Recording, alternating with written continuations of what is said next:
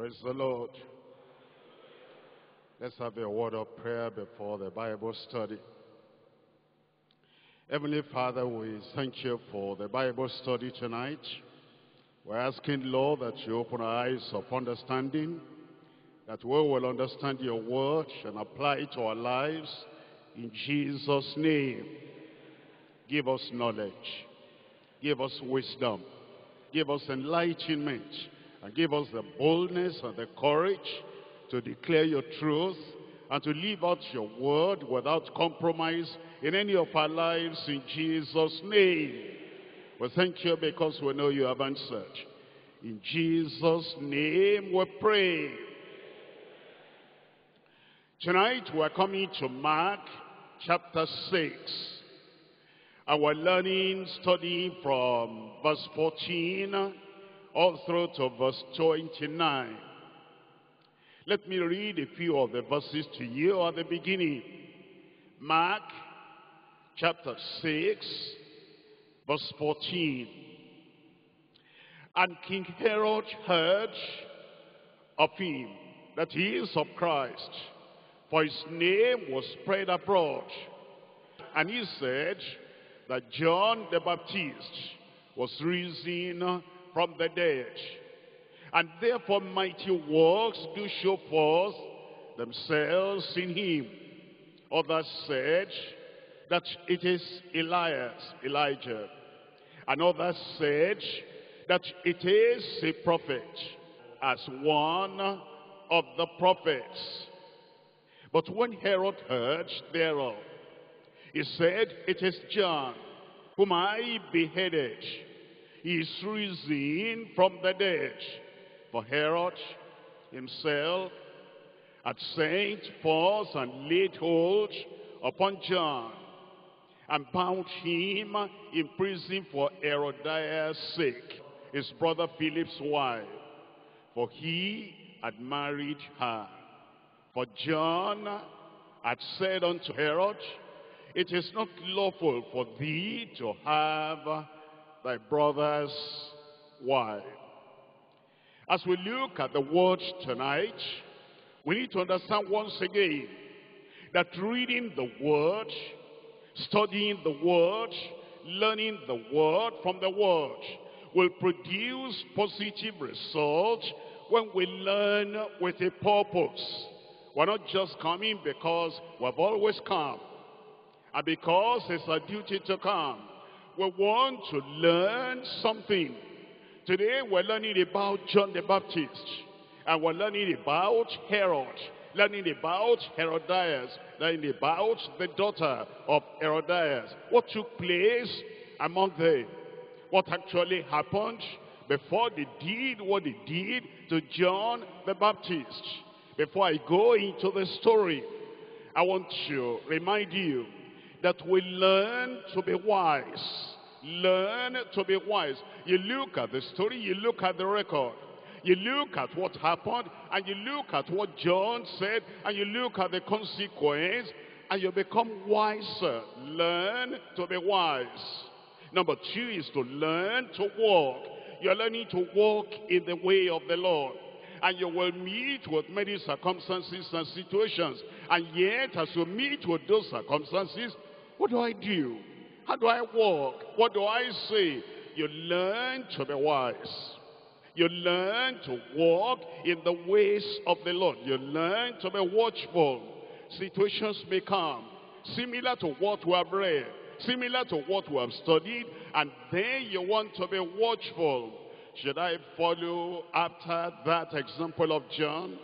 Or should I withdraw myself from that situation? You'll be watchful. You consider all the areas of Scripture that deals with what you are confronted with.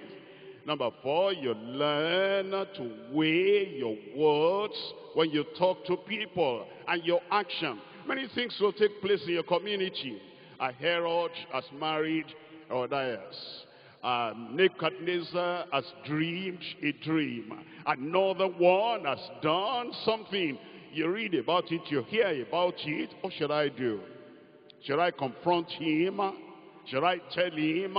what John told Herod, you weigh your words before you speak them because of the consequence. Not only that, you learn to wait and think through. You learn to wait. Even in the church, something has happened. A wedding has taken place. Even in the church, somebody has married another person, and then you are hearing this happened and that happened at the reception. You don't just jump into the middle of the situation. You wait and think through before you speak. You learn to withhold, rebuke from this corner. Here is his corner. If I talk to him, it's not going to change. It's not going to repent. It's going to take that word I tell him, throw it back at me, and then throw something more back at me. Therefore, you learn to withhold rebuke from this corner. You learn to withdraw from the wicked. And so, as we come to the story today, and we learn about what Herod did, what Herodias thought, and what the daughter of Herodias did, and what eventually culminated into the death of John the Baptist. You want to make sure that you learn something from what we're doing today, and God will make you wise. I will be wise. God will make us, all of us, wise in Jesus' name. Look at Psalm 19. In Psalm 19, I'm reading from verse 11. Psalm 19, verse 11. Moreover, by them, by the reading of the word, by the teaching of the word, by the study of the word, by them is a servant warned. And in keeping of them, there is great reward.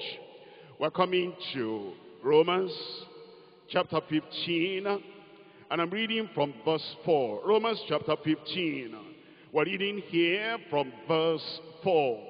It tells us in verse 4, for whatsoever things were written aforetime were written for our learning. The story about Herod, about Herodias, and about the consequence of the exhortation that John the Baptist gave unto Herod is being recorded for you and for me. Whatsoever things were written aforetime were written for our learning, that we through the patience and comfort of the scriptures might have hope. We're coming back to Psalm 39.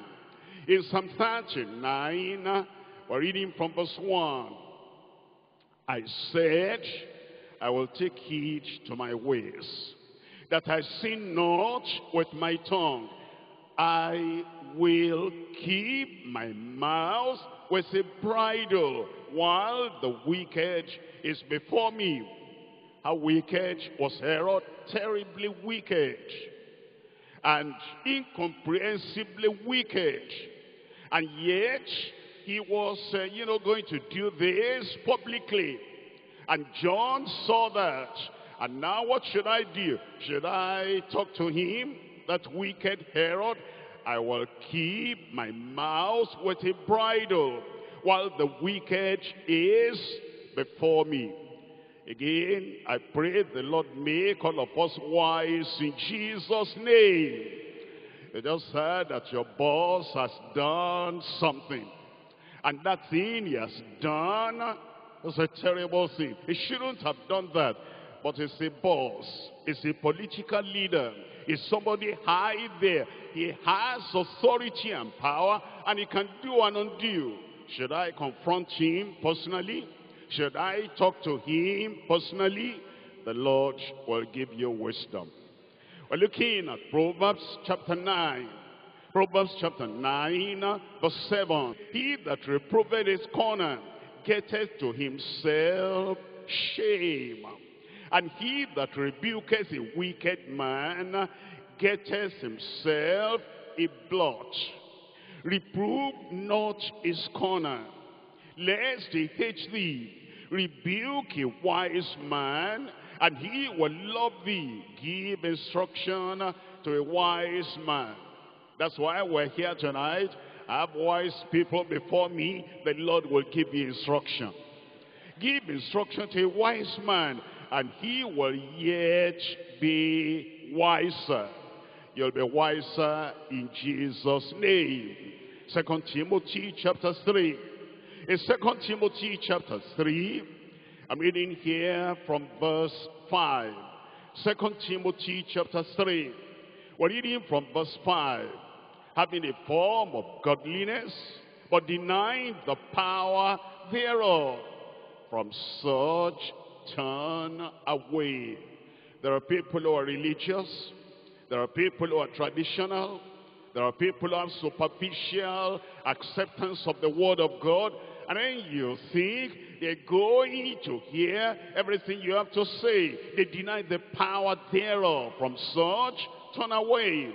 For of this sort are they which creep into houses and lead captive silly women laden with sins, led away with divers laws, ever learning and never able to come to the knowledge of the truth.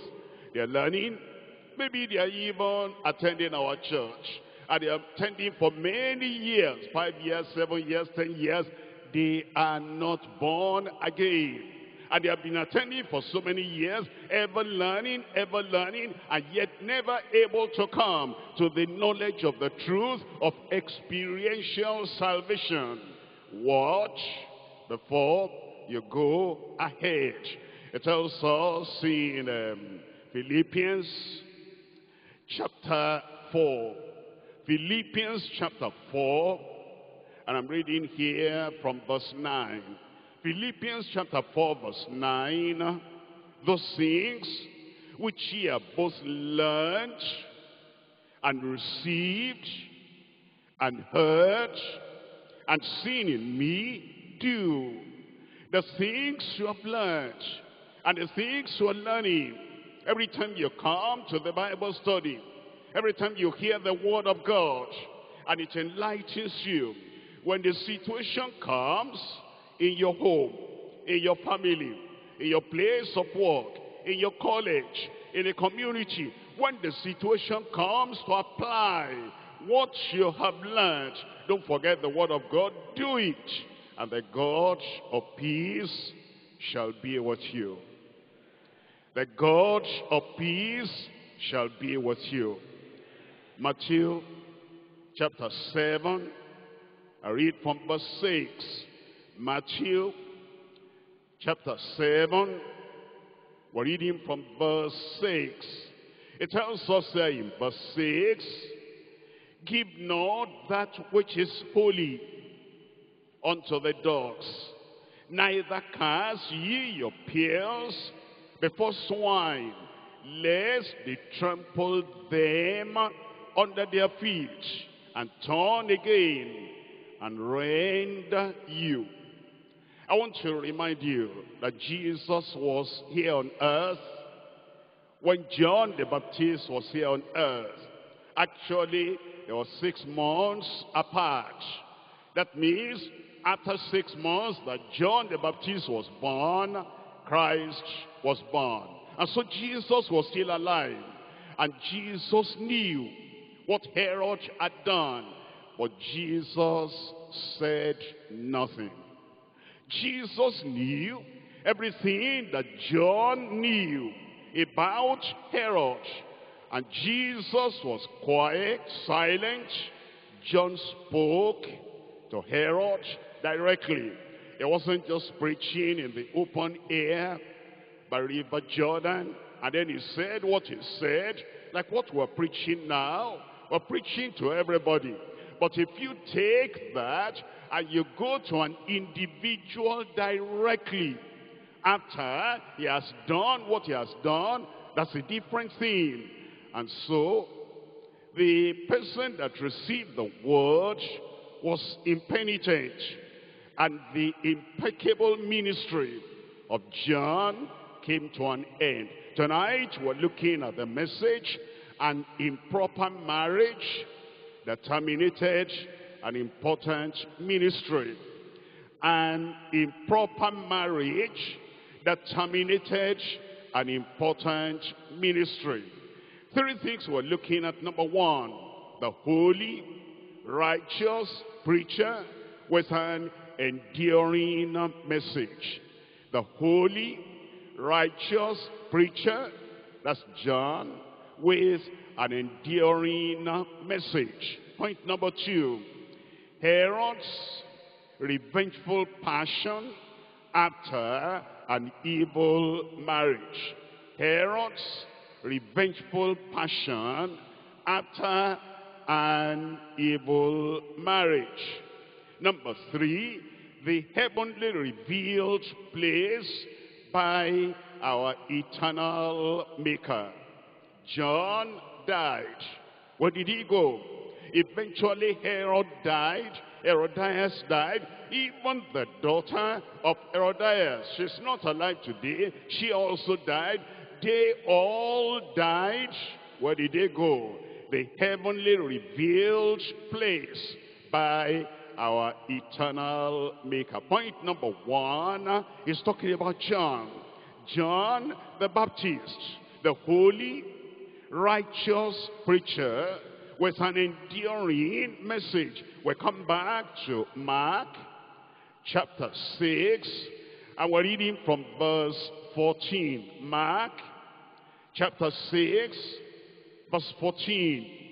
And King Herod heard of him, for his name was spread abroad, and he said that John the Baptist was risen from the dead, and therefore mighty works do show forth themselves in him. Others said that it is Elias, and others said that it is a prophet, or as one of the prophets.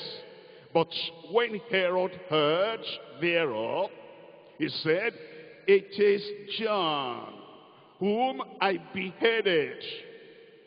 He is risen from the dead. Verse 18, for John had said unto Herod, it is not lawful for thee to have thy brother's wife.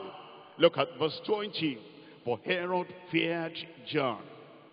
Herod feared John, knowing that he was a just man and unholy.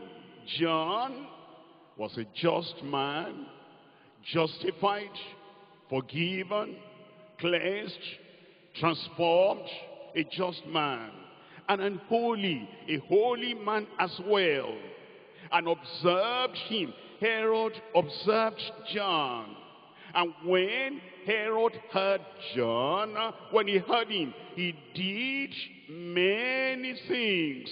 He tried to remove a pebble there, and remove a speck there, and do some little thing there when he heard John.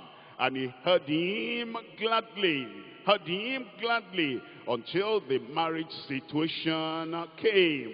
As we talk about John, there are three things we're looking at. Number one, the message from the Lord. The message from the Lord. Number two, his manner of life. How was John? How did he live? His manner of life. Number three, his motive in life. The message, the manner, and the motive in life. Come to the message. This was an enduring message. It didn't originate with John. It had been before. That's why this point one is the holy, righteous preacher with an enduring message. This message that he gave concerning marriage, how do we say it's an enduring message? One, it was before Christ. Two, even at the time of Christ. And three, after Christ. That means as you divide time into three segments, the time, the period before Christ, that's the message. And at the time of Christ, that's the message. And after the time of Christ, after he went to heaven, that same message, an enduring message. How was it before Christ came? We're looking at Leviticus. In Leviticus, we're looking at chapter 20 and verse 21. Chapter 20 of Leviticus, and we're reading from verse 21. So we know what it was before Christ came. Leviticus chapter 20 verse 21. And if a man shall take his brother's wife, it is an unclean thing.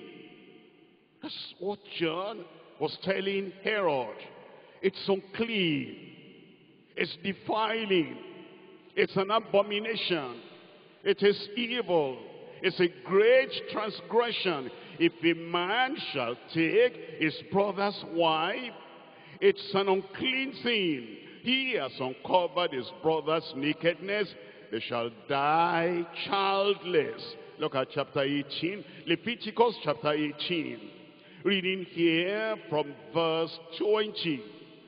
18 verse 20.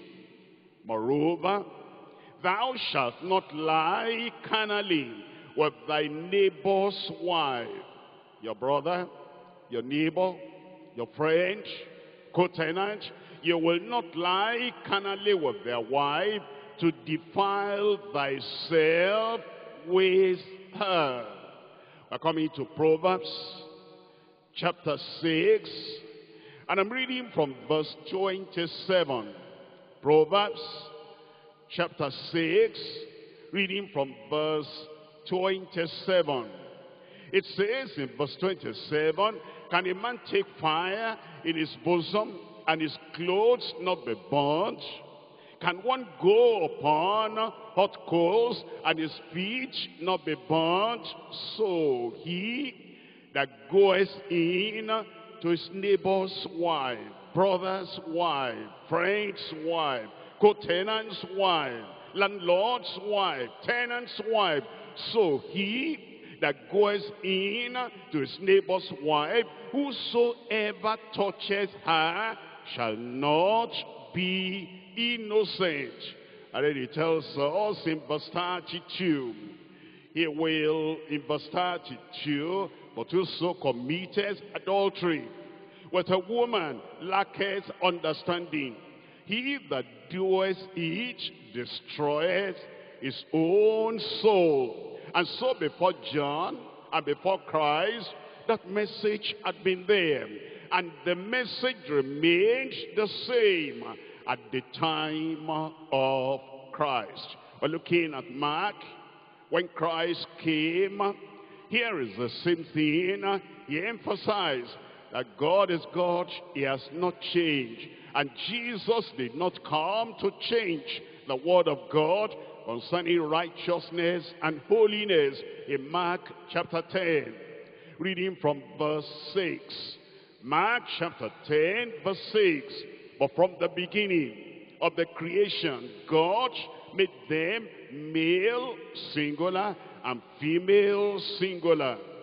For this cause shall a man singular leave his father singular and mother singular, and cleave to his wife singular. And they twain, one man, one wife, they twain shall be one flesh. They'll be so joined together, nothing to sever them. So then, they are no more twain, but one flesh. What therefore God has joined together, let no man put asunder. That was the message at the time of Christ. Luke chapter 16. We're reading from verse 18. Luke 16 verse 18. Whosoever, Herod, anyone, whosoever, high or low, whosoever, a churchman or somebody who doesn't come to church, whosoever putteth away his wife and marrieth another, committeth adultery. And whosoever marrieth her that is put away from her husband, committeth adultery. That means even if Philip put away the wife, and now Herod married her, both of them have committed adultery. Before Christ, that was the message. At the time of Christ, that was the message. After Christ went to heaven, look at what the message is. It remains the same. After Christ had come and gone, Romans chapter 7. In Romans chapter 7, reading from verse 2, for the woman which has an husband is bound by the law to her husband so long as he liveth. If Philip is still alive, Herodias belonged to her, and Herod should not have taken her. But if the husband be dead, she is loosed from the law of her husband. That's after death. Only death can part husband and wife. If they are properly married, one man, one wife, the wife had never married another one, the husband had never married another one, and they are joined together, they remain together till death. Verse 3, so then, if while her husband liveth, she be married to another man, she shall be called an adulteress. But if her husband be dead, she is free from that law, so that she is no more, she is no adulteress, though she be married to another man after the death of the husband.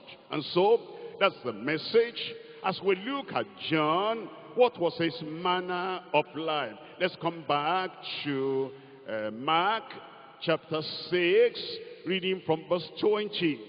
Mark chapter 6, reading from verse 20. For Herod feared John, knowing that he was a just man. That was his manner of life. And holy, the grace of God was in his life. And he had become just, forgiven, free, and set at liberty from sin. And he wasn't living in any secret sin, any common sin, any uncommon sin. His life was righteous. He was just and holy. He was an holy man. And Herod observed him. Herod looked at every area of his life, and his servants came to bring him information. We know that man. In the crowd, we'll see him. In the private, we'll see him. Personally, alone, we'll see him. When with other people, we'll see him. We have observed him. And when he heard him, he did many things and heard him gladly. Look at the testimony of Jesus concerning John. It tells us in John, Gospel according to John, chapter 5, verse 33. John, chapter 5, verse 33. Ye sent unto John, and he bare witness of the truth. Always bearing witness of the truth. Verse 35, it was a burning and a shining light. That's who a preacher should be. John was a burning and a shining light. He enlightened the people and was fervent before the people. And when he stood for righteousness, he stood firmly. He wasn't wobbling. He wasn't compromising. He was a burning and a shining light. And ye were willing for a season to rejoice in his light. John was holy and righteous, a shining and a burning light, a faithful witness to Christ, courageous, consecrated. He was free from the tradition of the Pharisees. Never compromised with the Pharisees. That was his manner of life. No compromise with evil, no compromise with tradition, no compromise with sinful religion, no compromise with false worship, no compromise with the elders of traditional religion, the Pharisees. The message is message from the Lord. The manner is manner of life. His motive his motive in life? Where was he in ministry? What did he understand by the calling of the Lord upon his life? Look at Luke chapter 1, reading from verse 15. Luke chapter 1, reading from verse 15. For he shall be great in the sight of the Lord, that's John, and shall drink neither wine nor strong drink, that's John, and he shall be filled with the Holy Ghost, that's John, even from his mother's womb. And many of the children of Israel shall he turn to the Lord their God. Many of the children of Israel shall he turn to the Lord their God. That was his manner of life. And that was his motive in life. It was not to compromise with sinners. It wasn't to entertain sinners. It wasn't to just dine and eat with sinners. He was to preach the word to them, so that the word will convict them and they'll be converted. Verse 17, and he shall go before him in the spirit and power of Elias, with the attitude, ability, and the courage of Elijah, to turn the hearts of the fathers to the children, and the disobedient to the wisdom of the just, to make ready a people prepared for the Lord. That was his calling. That was his calling. And he kept to that calling. Matthew chapter 21, reading from verse 32. In verse 32, here is what the Lord said about him. For John came unto you in the way of righteousness. His messages emphasized righteousness.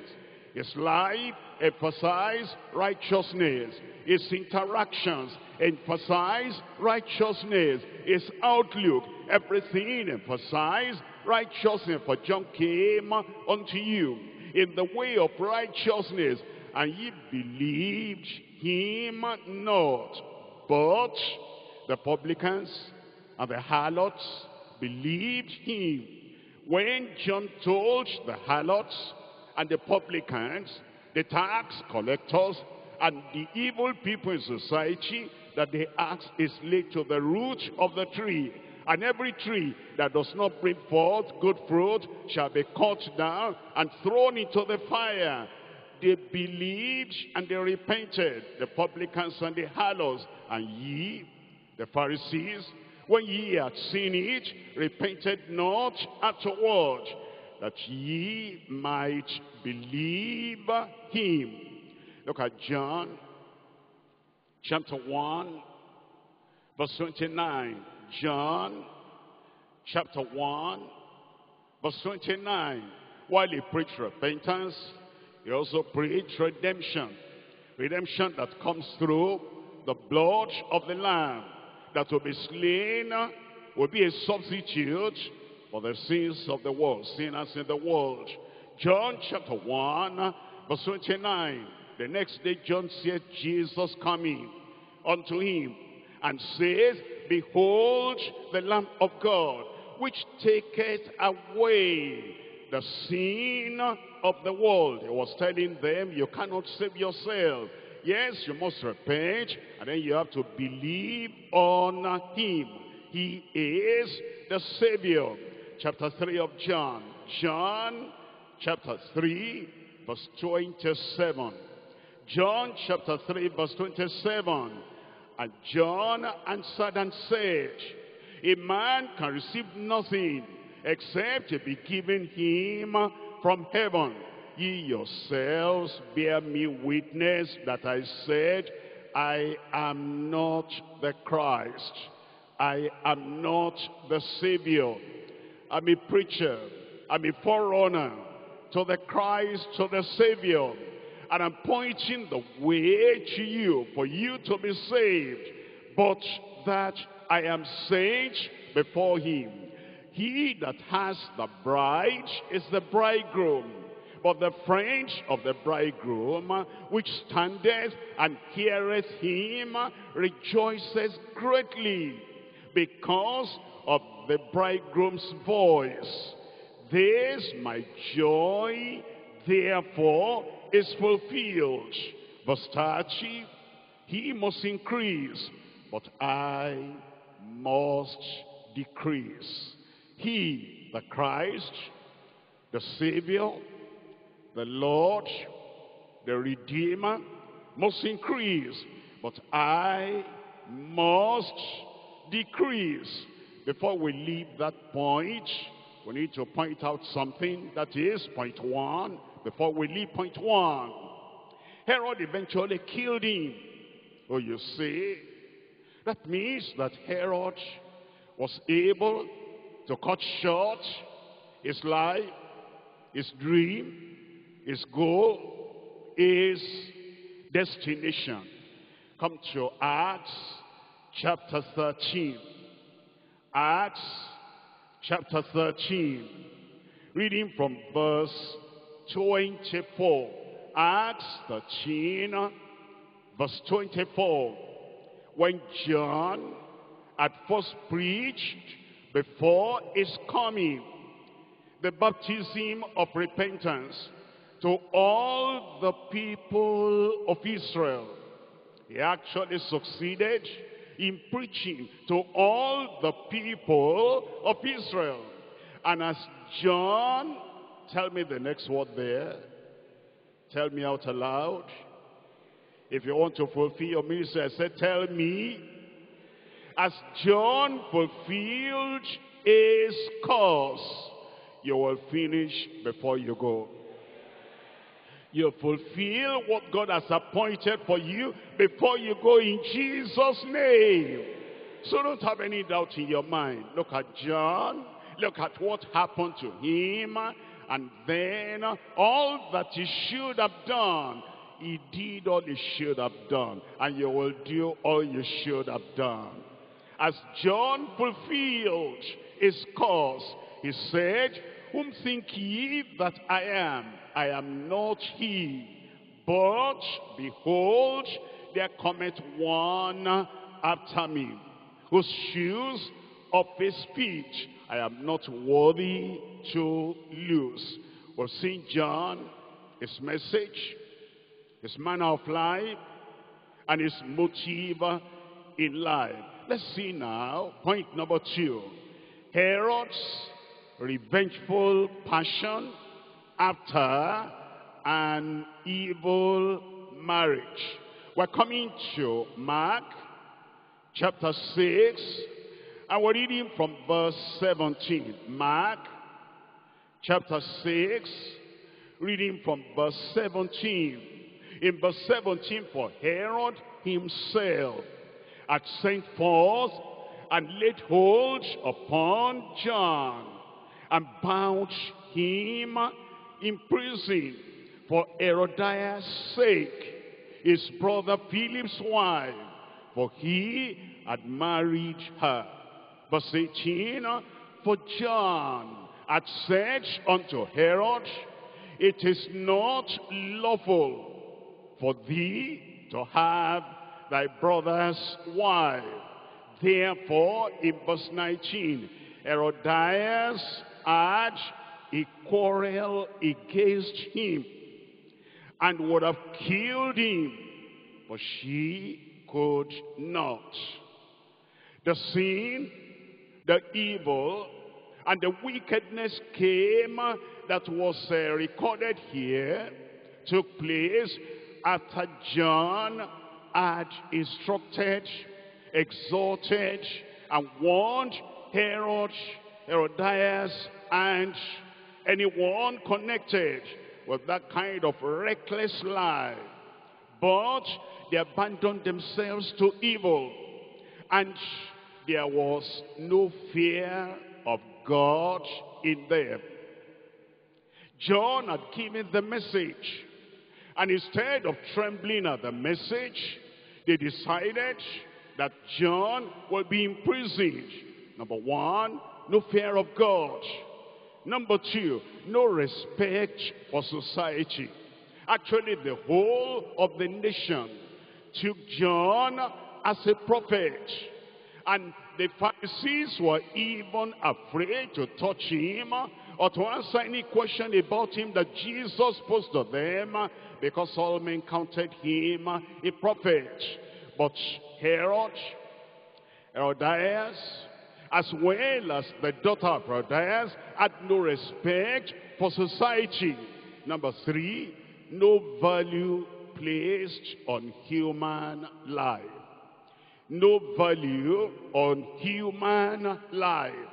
They just did what they wanted, and they felt if John was standing in their way, since they didn't have any value for human life, they took their life. Number four, no thoughts of future judgment. Whatever we do today has a future consequence. And whatever crime anyone commits today has a future judgment. But they were not thinking of that. They had no thoughts of future judgment. No consideration for right-thinking guests. There was a birthday party, and then there were guests invited. And some of those guests would be right-thinking, but they didn't have any consideration for right-thinking guests. After the daughter danced, Herod promised her, ask me anything up to half of my kingdom, and I will give it unto you. The question is, are the human beings Herod's property? No. Was John part of his kingdom? No. Was Christ part of his kingdom? No. Are the preachers of righteousness and the preachers of the eternal truth part of his kingdom? No. And the people that were there, if they were right thinking, they would have known that John shouldn't have been taken. It's not part of the kingdom. But Herod did not have any consideration for right thinking guests. And Herod had no control over his passion. Herodias had no control over her passion. And because they had no control, many things will happen in life. You've done something, right or wrong, and somebody confronts you. Even if he says what you don't like, there should be control over your passion. You don't fly at that, get angry at that, and then do something criminal just because somebody confronted you and they had no conscience for right or wrong. They didn't have any conscience for right or wrong. That's why they did what they did. As we look at this section, Herod's revengeful passion after an evil marriage. Three things. Number one, Herod's hateful, revengeful passion. Herod's hateful, revengeful passion. Look at verse 21 of Mark chapter 6. And when the convenient day was come, that Herod on his birthday made a supper for his lords, to his lords, high captains and chief estates of Galilee. And when the daughter of the said Herodias came in and danced and pleased Herod and them that sat with him, the king said unto the damsel, ask of me whatsoever thou wilt, and I will give each thee. And he sware unto her, whatsoever thou shalt ask of me, I will give each thee unto the half of my kingdom. And she went forth and asked her mother, what a mother, what shall I ask? And she said, the head of John the Baptist. She'd been waiting for that opportunity for a long time. And now the chance came. What am I going to ask? Do I ask for land? We don't need land. Do I ask for a house? We don't need house. Do I ask for a city to be named after you or after me? We don't need all that. Do I ask for gold or silver? No, not at all. Do I ask for the building of a hospital, the building of something that will serve society? No, we don't need that. The only thing we need, which we are not going to use, which is not going to be profitable to us, is the head of John the Baptist. How far hatred can go, how far animosity can go, how far crime can go.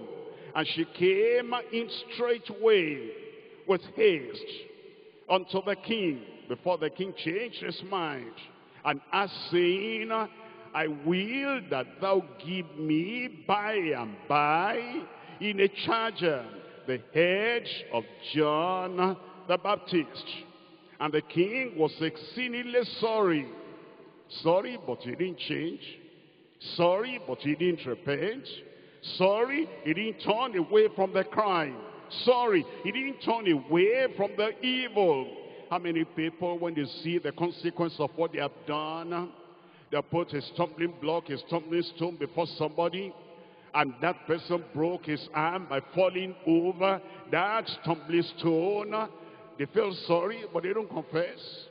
They feel sorry, but they don't repent.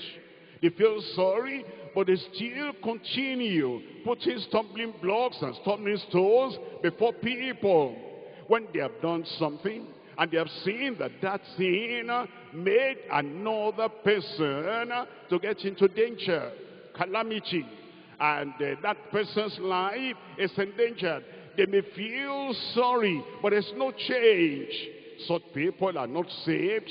Such people are like Herod. The king was exceeding sorry, yet for his own sake, and for the sakes which of the people that searched with him, he would not reject her. Understand? Sin is sin, and sin is to be repented of. If you made an oath, if you made a covenant, and then you discover that oath and that covenant is sinful, is evil, is destructive, is criminal, you have to repent of that oath. If you made a covenant, and then you discovered that covenant is evil, is sinful, and to bring judgment upon you, you repent of that covenant. If you made a promise, you promise somebody, I'll do this, I'll do that, and you discover that that promise is going to result in evil, you repent of that promise. You will not say, I'm a man of my word, I'm a woman of my word. I discover the promise I made is wrong. It's a crime. It's going to injure somebody. It's going to offend God. Well, because I'm a man of my word, I still must do it. No, you don't have to. You will repent. And if it's an act, behavior, character, anything that is sinful, you're supposed to repent. But we're told, verse 26, and the king was exceeding sorry, yet for his own sake, and for their sakes which sat with him, he would not reject her. And immediately the king sent an executioner, and commanded his head to be brought. And he went and beheaded him in the prison. Number one, Herod's hateful, revengeful passion. In Proverbs chapter 15, Proverbs chapter 15, I'm reading from verse 12. Proverbs 15, verse 12. His corner loveth not one that reproveth him, neither will he go unto the wise? Herod had been angry. Herod had been offended since John told him the truth. And because of the hatred he nursed in the heart, as the opportunity came now, he took a revenge. Number 2, Herodias' hostile, retaliatory pursuit. Herodias' hostile, retaliatory pursuit. She had been pursuing this kind of thing. It was a thought in her heart. It was a plan and a plot. It was a conspiracy. I must do something to this John. He spoke against my marriage. He spoke against my getting to Herod and marrying him. Look at chapter 6 of Mark. Mark chapter 6, and we're reading from verse 19. Therefore, Herodias had a quarrel against him.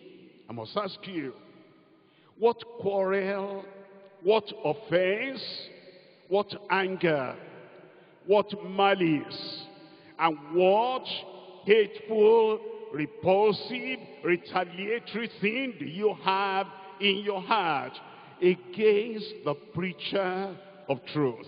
Why are you angry? He wants you to get to heaven. Why are you angry?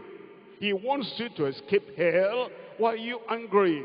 He wants your life to be pleasing unto God. Why are you angry? He's teaching you to turn away from your evil. Why are you angry? Why are you like Herodias? Repent. You are the one to repent. The truth is the truth. And the truth was there before you were born. And the truth will remain after you are gone. The truth is enduring, eternal. Therefore, Herodias had a quarrel against him and would have killed him. Why? What's the matter? What's so serious?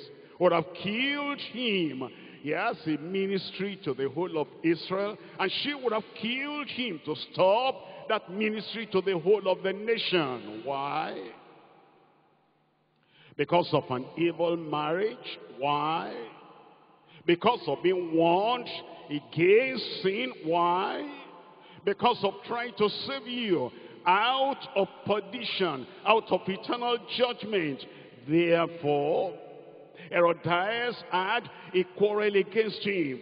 I would have killed him, but could not. They will not. They'll not be able to touch your life. Until your time comes, nobody will touch your life in Jesus' name. She could not. She could not. She could not. Look at Romans chapter 14. I read from verse 12. Romans chapter 14, verse 12. So then, every one of us will give account of himself to God. Whatever you are angry at, every one of us shall give account of himself. You're angry against John, against the holiness preacher, against the preacher emphasizing repentance, so you can be saved. So then, everyone shall give account of himself unto God. Ecclesiastes chapter 12, I'm reading from verse 14. Ecclesiastes chapter 12, and we're reading from verse 14. Tells us in chapter 12, verse 14, for God shall bring every work into judgment, every work of anger, every action of hatred, every action of hostility, every action of conspiracy, every action of his corner, because of the rebuke, so for God shall bring every work into judgment with every secret thing, every secret plot, every secret plan, every secret conspiracy, whether it be good or whether it be evil. Job chapter 31. In Job chapter 31, reading from verse 14. Job 31, reading from verse 14. It says, what then shall I do when God rises up? And when he visiteth, what shall I answer him? Did not he that made me in the womb make him? Elders, think about that. The angry person that wants to kill and destroy another person. The one that gives you breath is the one that gives him breath, gives her breath. The one that is keeping you alive is the one that is keeping her, keeping him alive. The one that gave you life is the one that gave him, that gave her life. And as you treasure your own life, treasure the lives of other people. Did not he that made me in the womb make him? And did not one fashion us in the womb? Let's come back to Mark chapter 6. And I'm reading from verse 22. Mark chapter 6, verse 22. Her horrible, repulsive perversion. That's the daughter now. We're speaking about Herod. Herod's hateful, revengeful passion. We're speaking about Herodias. Herodias' hostile, retaliatory pursuit. Now about the daughter. A horrible, repulsive perversion. In verse 22, and when the daughter of the said Herodias came in and danced and pleased Herod and them that sat with him, the king said unto the damsel, the daughter of Herodias, ask of me whatsoever thou wilt, and I will give it thee.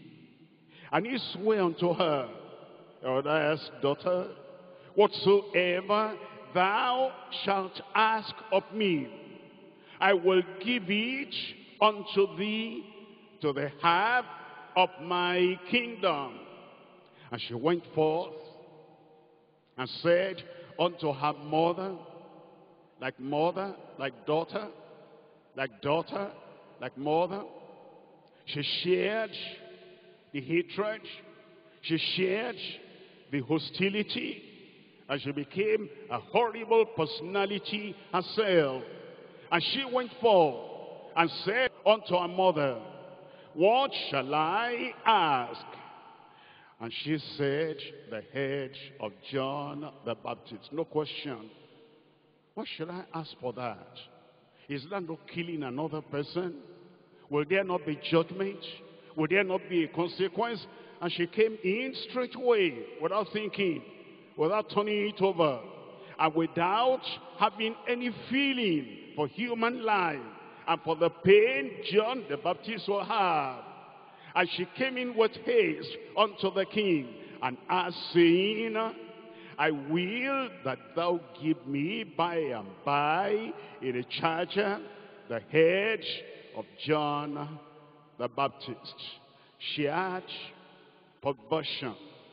She had evil. She had a corrupted heart. Jeremiah chapter 18. Young people, understand, whatever you do will be examined by God. If it is evil, judgment will also come. The judgment comes upon everyone, young and old. tells us in Jeremiah chapter 18 verse 13, therefore thus says the Lord, ask ye now among the heathen who has heard such things. The Virgin of Israel has done a very horrible sin. Horrible sin. Something that shouldn't be done. The mother taught the child, and the child carried it out. Horrible. Ezekiel chapter 22, reading from verse 14. Ezekiel chapter 22 verse 14. Can thine heart endure, or can thine hand be strong in the days when I shall deal with thee? Herod, Herodias, and the daughter, when the day of reckoning comes, when the day of judgment comes, when every evil they are done will be required of them, can their heart endure? Can their hands be strong in the days that God will deal with them? I, the Lord, have spoken it, and will do it. Judgment is coming, all will be there. And the only way of escape is to turn and to repent now. And whosoever shall call on the name of the Lord shall be saved. But whosoever continues sinning without thinking of the day to repent, the final end will come, judgment will come. Isaiah chapter 13.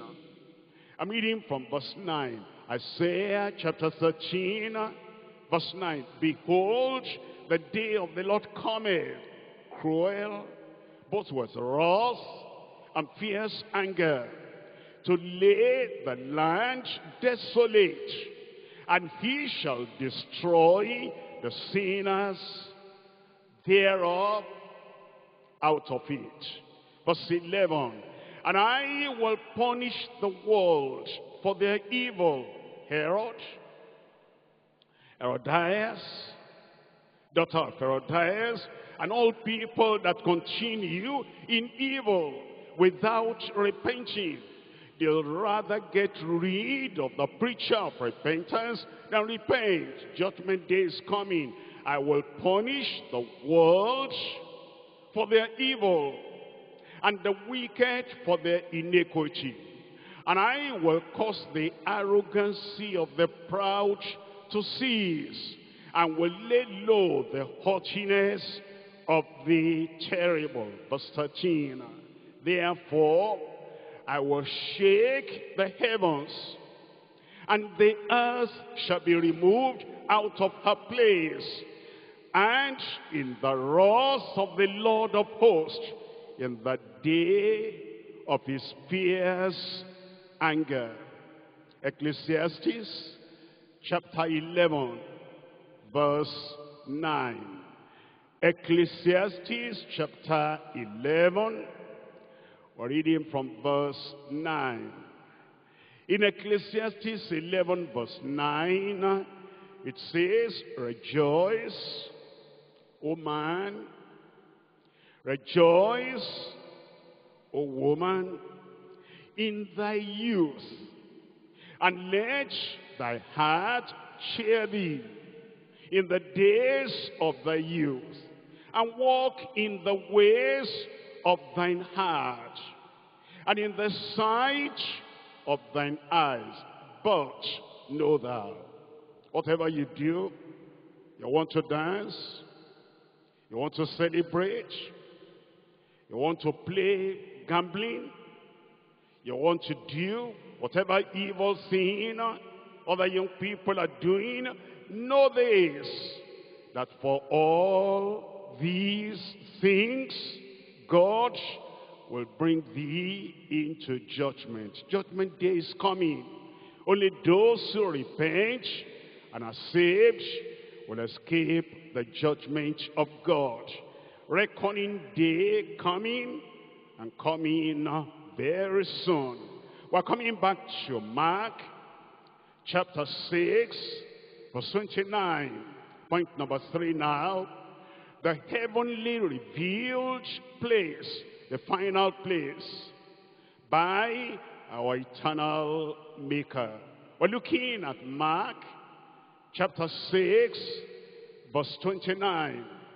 And when his disciples heard of it, the beheading of John, the disciples heard, they came and took up his corpse and laid it in a tomb. Come to Matthew chapter 14. Matthew chapter 14, verse 12. Matthew 14, verse 12. And his disciples came and took up his body and buried it. You understand? They dug the earth. They put the body in the earth and they closed it up. They buried the body and went and told Jesus. Think about that. The burial that takes place after death. Why is the body consigned to the earth? Scientists tell us what the Bible also tells us. The 16 elements we find in the body, we also find in the soil. And so the major part of the body of man is all dust and water. And so when the body is dead, that's dust, and it goes back to the dust from where it came. Ecclesiastes, we're looking at chapter 12, and I'm reading from verse 7. Ecclesiastes chapter 12, verse 7. Then shall the dust return to the dust as it was. That's the body. It's buried. It returns to the dust. But man has a soul. Man has a spirit. Look at that verse 7. And the spirit shall return unto God that who gave it. The spirit is not buried. The soul is not buried. But is the body that is buried.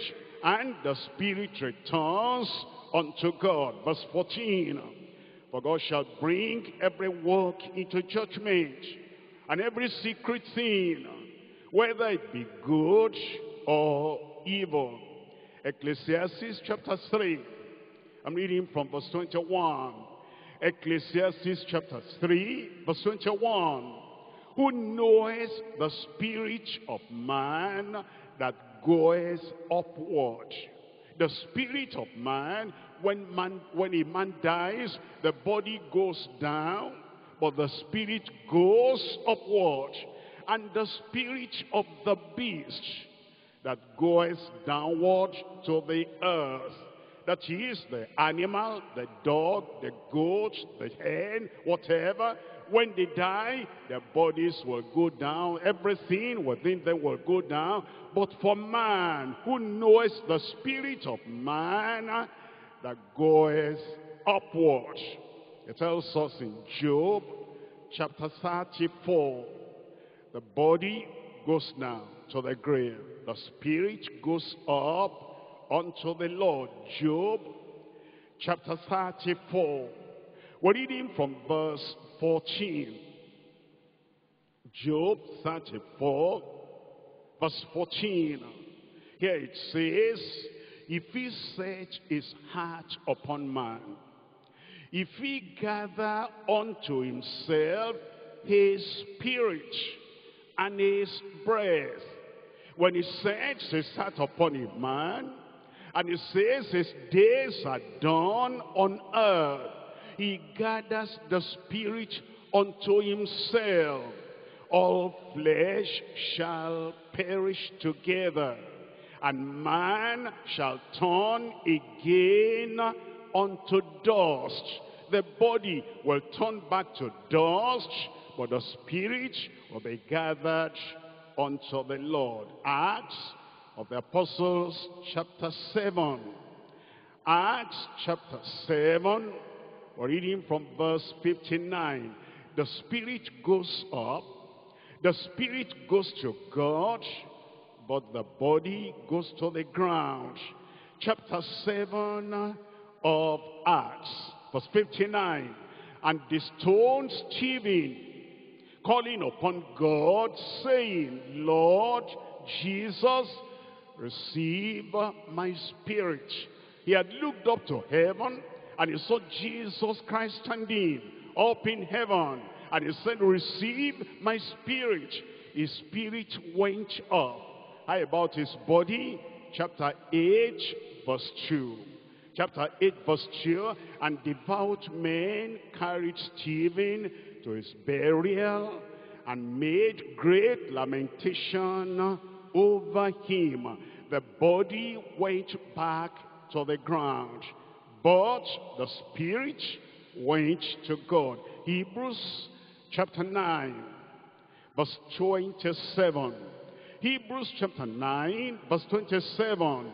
As it is appointed unto men once to die, and then their body will go to dust, will go to the grave, but after this, the judgment. Their soul will go to God, and there will be judgment. Daniel chapter 12. Daniel chapter 12, and we're reading from verse 2 and verse 3. Daniel chapter 12, reading from verse 2. It says in verse 2, and many of them that sleep in the dust of the earth. That is, when somebody dies, the body goes to the grave in the dust of the earth. It's like sleeping. Shall awake on the day of a judgment reckoning, some to everlasting life, and some to shame and everlasting contempt. And they that be wise shall shine as the brightness of the firmament, and they that turn many to righteousness as the stars forever and ever. Any amen from the church? John the Baptist turned many unto righteousness, and he'll be shining forever and ever. Herodias and the daughter, they were evil, they were wicked, they were buried after they died. They'll rise up to everlasting contempt and shame. I pray that will not be your lot in Jesus' name. We're looking at Revelation chapter 20.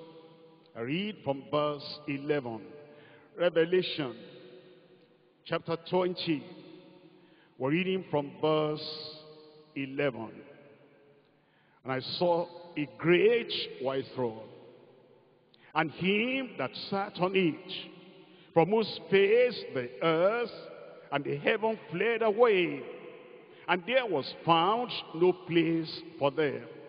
And I saw the dead, small and great, great Herod, great Herodias, and small young damsel, stand before God.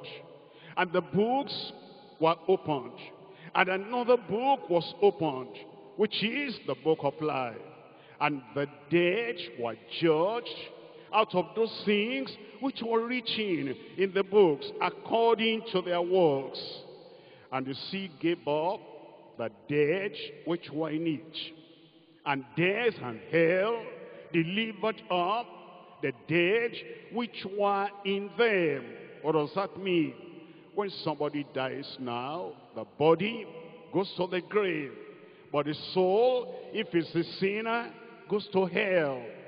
But on the day of reckoning, on the day of resurrection, the body will rise up from the grave. The spirit will come from where it's suffering, And the body, soul, and spirit will join together. And then the whole man will now face the final judgment. Death and hell delivered up the dead which were in them. And they were judged, every man according to their works. And death and hell were cast into the lake of fire. This is the second death, the second level, the second kind, the second degree of death. And whosoever was not found written in the book of life was cast into the lake of fire. I pray that will not be your lot. But you must be born again.